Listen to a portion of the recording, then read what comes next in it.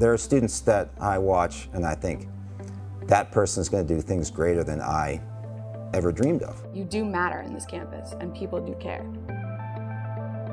I'm going to graduate school, and that's something I could definitely, attend to Lyndon. I just think it's all about how you make it here. I love it when students can take the material that we would learn in class and have some type of aha moment because of the way it makes them feel.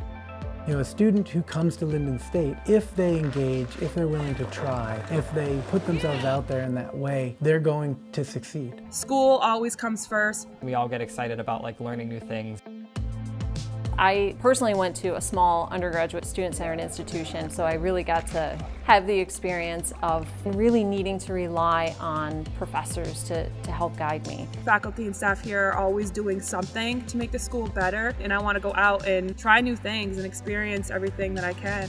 It does feel really good to now be one of those professors who can do the same.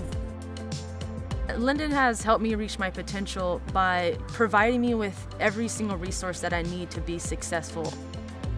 They really do care, and they do want to see you succeed and do better. I'm not a huge university person. I could never function at a big school where I would be in a calculus class with 200 other kids. That just wouldn't work. So this is where I wanted to be. I definitely see growth within myself from Lyndon.